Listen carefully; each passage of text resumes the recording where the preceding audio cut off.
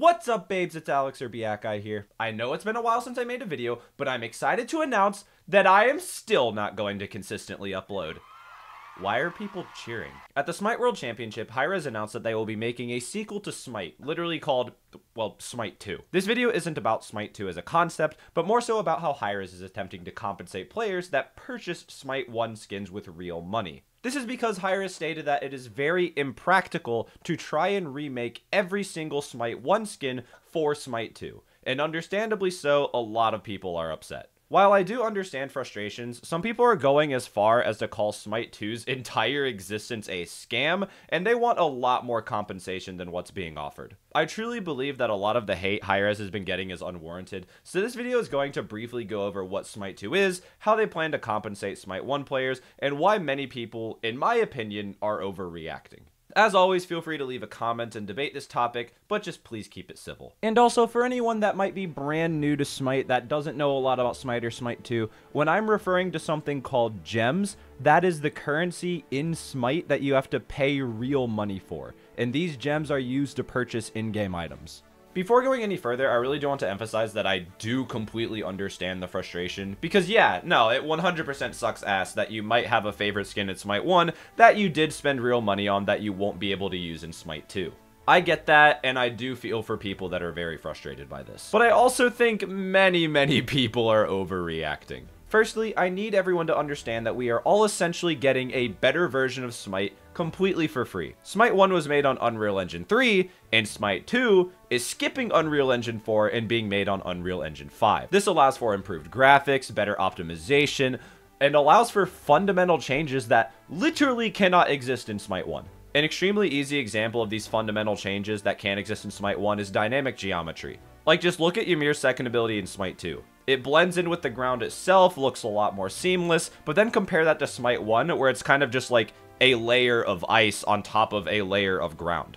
The seamlessness seen in Smite 2 just cannot exist in Smite 1 due to the outdated tools Hi-Rez has to work with. And that's just one example of many. All of this you are getting completely for free. There isn't a price tag on Smite 2, and most setups should be able to run Smite 2 pretty similarly to how your setup currently runs Smite 1.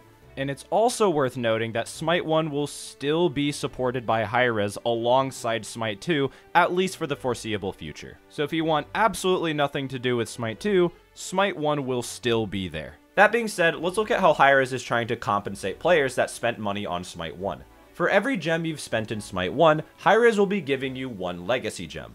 These gems can be used for up to 50% of a purchase on most Smite 2 skins, and the other 50% has to be paid using, well, actual Smite 2 gems. You'll receive legacy gems in Smite 2 equal to every single gem you've ever spent in Smite 1, free or purchased. Your legacy gems can be used to pay for 50% of most in-game purchases in Smite 2.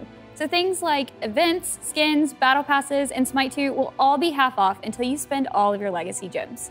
You will receive double the legacy gems if you purchase any Smite 2 Founders Pack, and the way they're wording this, it's kind of like the Ultimate God Pack for Smite 1. And if you purchase any Smite 2 Founders Packs, we'll give you double your legacy gems, giving you the equivalent purchasing power to the gems you already spent in Smite 1. On top of this, every skin released in year 11 of Smite 1 are called cross-gen skins.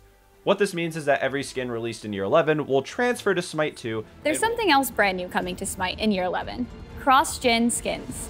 With Smite 2 approaching, we built a whole new skin production pipeline to make content that you'll get both in Smite 1 and in Smite 2. Also, Hi-Rez does plan on porting specific Smite 1 skins into Smite 2, and that will also be 100% purchasable with legacy gems. Because we want to make sure all the content that goes into Smite 2 is strictly better, it takes about 2 months of work to get one skin from Smite to Smite 2.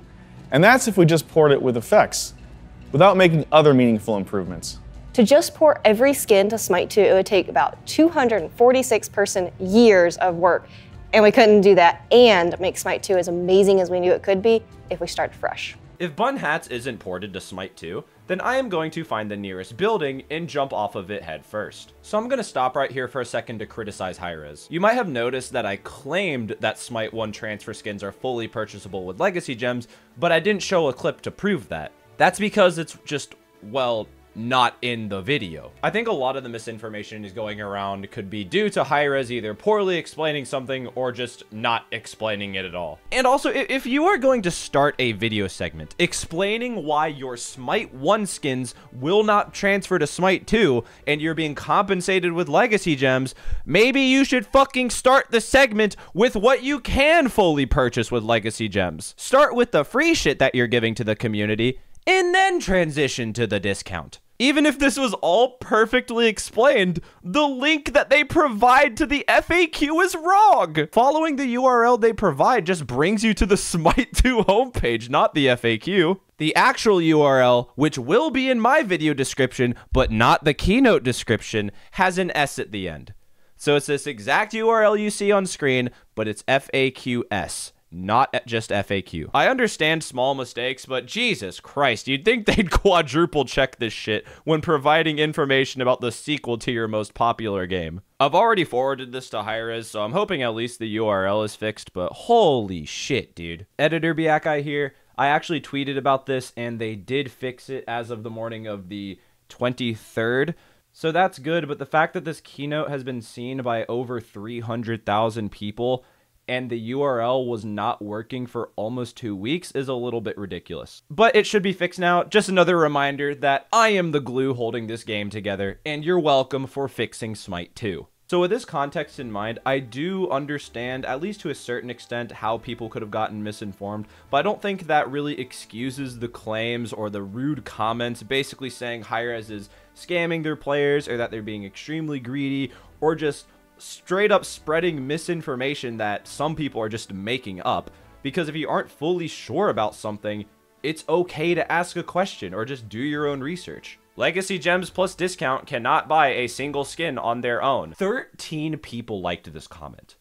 13! If Hi-Rez was porting like a shit ton of skins from Smite 1 and then reselling them even at a discount, then yeah, I think this concern would be extremely reasonable. But they aren't doing that. They're allowing a 50% discount on most new skins that nobody owns and allowing you to purchase certain ported skins and cross-gen skins with legacy gems. Ultimately, Hi-Rez needs to accomplish two things that I think everyone can agree on. They need to compensate the players, and they need to make money. I don't think people fully understand the second point because way too many people are trying to argue that every skin in Smite 2 should be purchasable with legacy gems for the same amount of gems that it would normally cost if it were a normal gem. I hope that made sense. I hope these people suggesting this never own a business. I think the 50% discount alone is pretty reasonable, and that's not even taking into account the ported skins and cross-gen skins. 50% is a lot for a discount, and I think some of the people that are against it are unintentionally arguing my point. Like, here's a comment on a Hatmaster video that I wanted to highlight. Let's say 10 skins are worth $200. In order for a player to have 10 skins again, a player needs to spend $100 more to have 10 skins. He even says that the skins are better and more polished. This entire argument is just, I bought a set of items for $200 and I'm mad that I'm getting a new set of items for much cheaper. Because again, these aren't the same skins. You aren't purchasing the same thing. These are brand new, improved Smite 2 skins. I've really yet to see a good solution for the legacy gem problem that accomplishes both criteria that I asked about earlier, compensating players and making Hi-Rez money. So I decided to tweet about it. I just literally asked for solutions that can both compensate players and make Hi-Rez money. This tweet had 82 comments, and the amount of suggestions that tried to accomplish both of these goals was like 5. One of the more reasonable solutions I saw was that somebody was saying legacy gems should purchase 100% of any skin, but with like a really high conversion rate. So an example would be if a skin cost, I don't know, 1,000 gems, then if you were to purchase that with legacy gems, then it should cost 5,000 legacy gems. But even if this were the case, I know others would still be pissed. I'm just really struggling to see where the entitlement comes from. Like, when people purchase a skin, do they really believe that that skin is going to be theirs for eternity? Like, I don't know what the expectation is. And the reason I'm asking that is because Smite or Smite 2 will inevitably die one day. With Smite 2, Hi-Rez is trying to extend the death date there, but at some point, we all know that Smite will die. Maybe it's in 2 years, maybe it's in 5 years, maybe it's in 10 years. But I think the expectation is that you will have your skins no matter what happens is a little bit ridiculous. Whenever Smite's inevitable death happens, you are not getting your money back. And I kind of assumed that everyone had that in mind when purchasing a skin, but people are just acting like that's not the case. Hi-Rez wouldn't be making Smite 2 if they didn't think that Smite 1 would be profitable long term. That's just how business works. If people are going as far to say that Hi-Rez is scamming their player base with this, they would hate most mainstream gaming corporations, especially those that make the same game every single goddamn year. They would be outside EA's office with pitchforks and bazookas. I've been pretty opinionated about this on Twitter, and I've gotten some very interesting comments. People like you will be slaves in the future. What?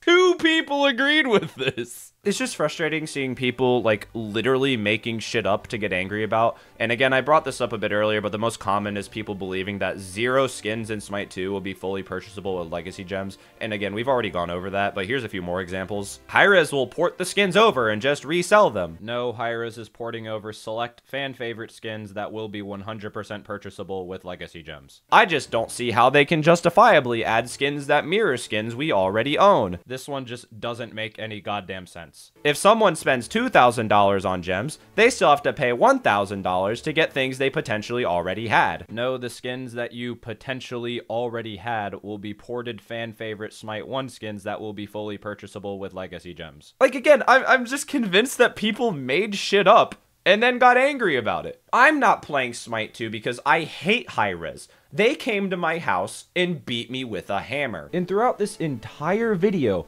I didn't mention a single time until, well, right now, I guess, the Divine Legacy, which is just a bunch of free shit based on how much time you've spent in previous Smite seasons. If you take anything away from this video, I want you to take away that this whole situation just sucks. It sucks for the players because they're not going to have a lot of their skins from Smite 1 on Smite 2, and it sucks for Hi-Rez because they can't reasonably port every single Smite 1 skin to Smite 2. It just sucks from both ends, but I do truly believe that Hi-Rez is doing, in my opinion, more than they need to try and compensate people for their time and money spent in Smite 1. It's just the people that are going so far in the toxicity, just being extremely rude to Hi-Rez staff, saying their entire game is a scam, calling their employees scum. That's where I have an issue with it. It is okay to disagree. Disagreements are a good thing. Just don't take it so far to where you're going to be toxic to others. We are getting a brand new game with updated graphics, optimization, more innovative gameplay, completely for free, and people are calling it a scam because they can't play dress up. Thank you guys for watching. This has been Biakai, and I will see you in the next video.